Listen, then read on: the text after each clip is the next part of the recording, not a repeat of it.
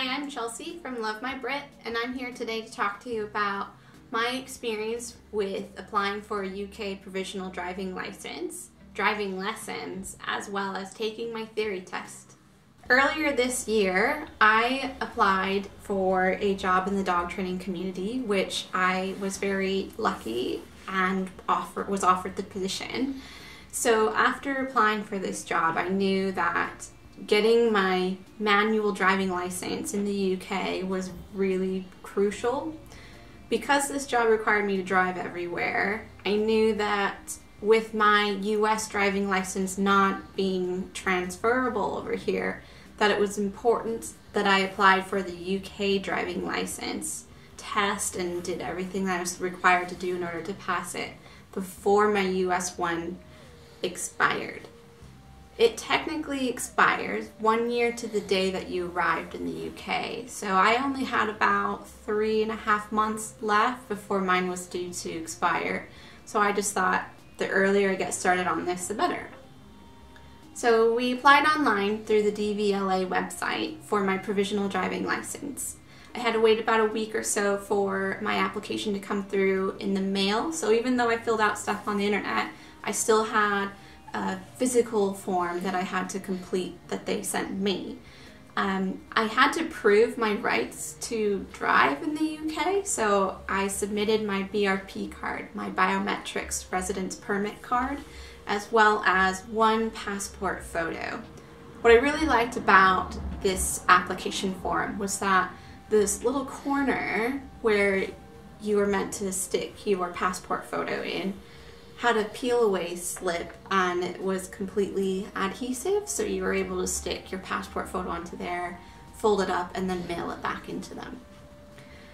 About 3 weeks later or so, the hard copy of my provisional license actually arrived through the post, and on there we were able to read my license number, or my provisional license number, which enabled us to actually set an appointment for my theory test.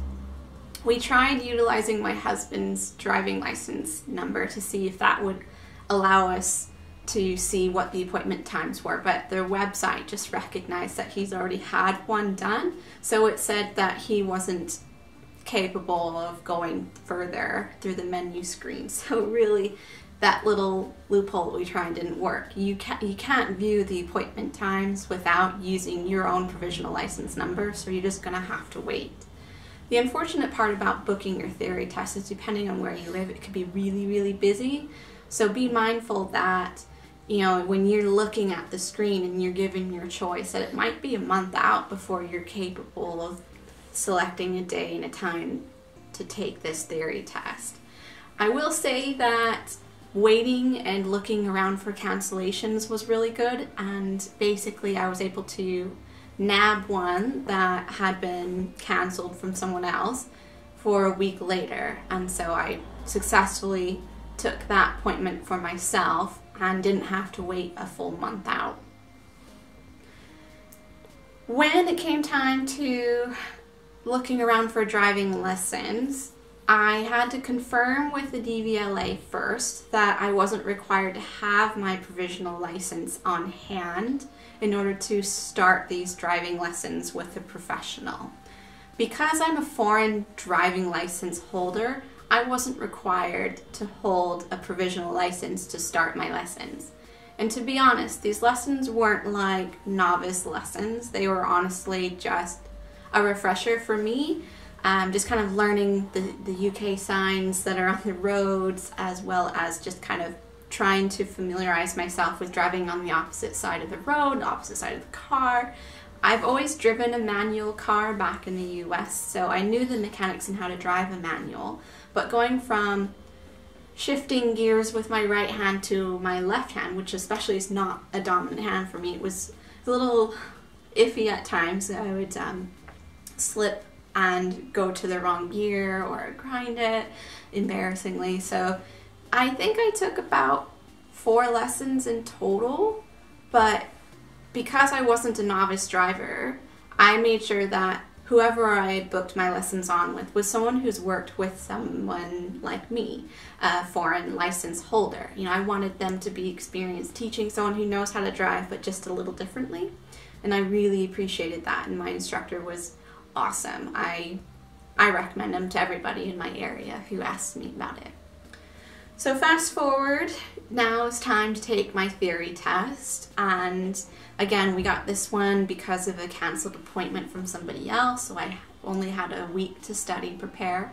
To be honest, if you're already a license holder from another country, it's going to be fairly easy stuff for you to learn and absorb. There's a little bit, you know, some different things here and there, like the procedures that they do, but for the most part, it's all pretty much the same. So taking the test was no biggie. I had practiced several times on an app through my phone that we had downloaded from the DVLA website as well, or not the website, but just through the apps menu on my phone. I was able to download this and practice. So read and study as much as you can for the theory test, just so that you feel more confident, and I probably would suggest that everyone studies for it. I wouldn't have gone into it blind and just hoped that I could guess it right.